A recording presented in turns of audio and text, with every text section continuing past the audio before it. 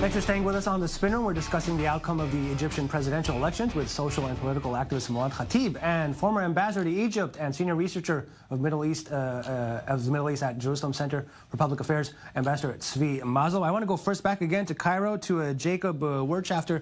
Jacob, thanks for sticking around with us. So Sisi's having trouble battling ISIS in the Sinai, as you mentioned. There's a very tough economic turndown. Is the low turnout the Egyptian way of showing their dissatisfaction? And should Sisi now actually be worried and keep looking over his shoulder? Well, first of all, they're claiming victory in the battle against ISIS, at least the military is here in Cairo. And on the economic data, look, unemployment is down and foreign investment is up because they did a big IMF program on me. So I think that's a key thing you need to know. The currency devaluation has led to growth here in terms of foreign investment and job growth. Now, who is missing from this election? Young people. And who made the Tahrir Square uprising? Young people. That's where Sisi needs to be looking, because about 30-some% of the Egyptian population is under the age of 25. So clearly, he's got to pivot now and make sure that he's meeting the education and social service needs of Egypt's young people, or there are problems for this administration. The young people didn't come to vote. Yes, I saw it. Listen, Sisi did not pretend to introduce democracy in Egypt. He said the most important thing is economy. So he did what he had to do, and with great success. And if you go to the economic aspect, as Bloomberg, as IMF, and World Bank, you will find the right answer. Right. And now, about the loan from the IMF, he took a loan of $12 billion for 3 years, accepting the conditions of the IMF to float the lira, the Egyptian lira, to introduce the VAT, value-added tax, to cancel most of the subsidies, yes, and many other things. This was a very difficult and painful surgery to Egypt. It's the only thing to do, okay? And he did it. And he did it. Okay, Mouad, you know, compared to Mubarak, who was removed from power after nearly 30 years in the Tahrir Square Revolution in 2011, is Sisi a stronger or a weaker leader compared to him? Well, for me, listen, as a human rights activist, it doesn't really matter whether he is stronger or weaker. What matters is human rights, is stability, is security. Now Sisi is only giving the people of Egypt, censorship, insecurity, poverty. I mean, people now can't even afford to buy bread. And this is what the aspects that we must look at, not the economy. What is the economy worth if you are continuing to kill people? I can't understand that a diplomat is defending Sisi, claiming that he gave people good economy, and he is not, honestly. And let's not forget the loans he took from the Arab countries at the expense of democracy, at the cost of suppressing people, no democracy in the Arab world. You know it very well. Please let me finish. Now there are more than 60,000 political prisoners, according to Human Rights Watch, in the Egyptian prisons. New prisons were opened. Now Egypt is being transformed into a large jail, not a country. You can't deny but you can't deny the human rights issue. Yes, human right comes after economy, because why? Yes, I tell you why. Very, very easily. How can that be? How? I'll tell you how.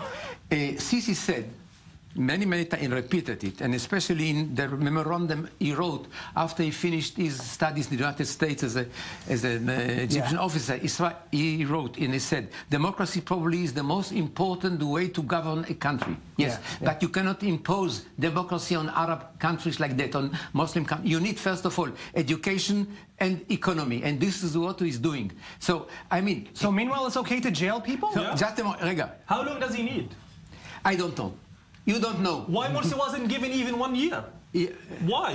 What he did was supposed to be done, because there is no way that this economy will succeed otherwise. Why wasn't Morsi given that opportunity? Listen, even in Israel in the 50s, in the 60s, we did the same thing. Okay, we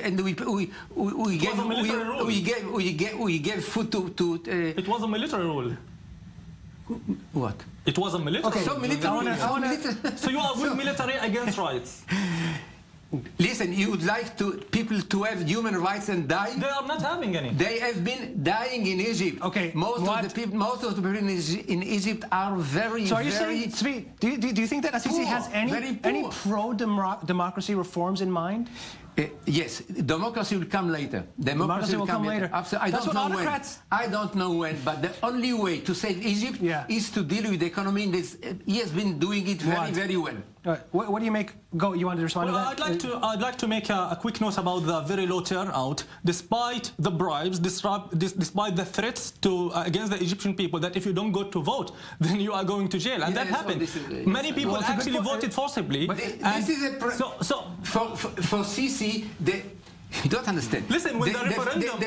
For Sisi, the election was a procedure to be followed. That's all. Not democracy. It was to regain power again and to finish his job. What is the point of having power if you can't serve the people? But actually, you are using that power to kill people.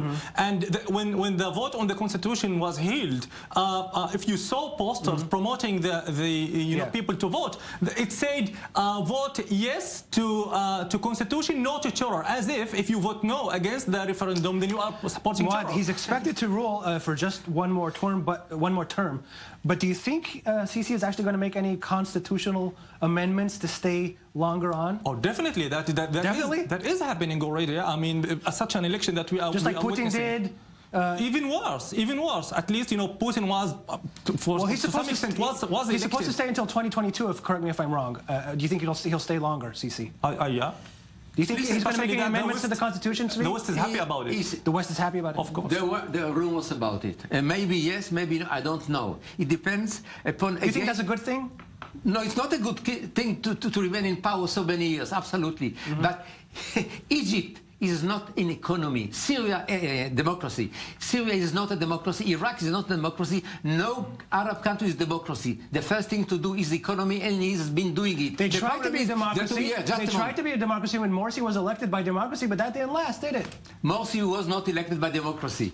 Listen, how come? I tell you the story. We have a minute left. I tell you the story. The Muslim brothers who are going around the villages and telling to the people, if you don't vote Morsi, you will go to hell. And they voted Morsi. Is that right? Yes. Is that right? You know very well. How did Shafiq...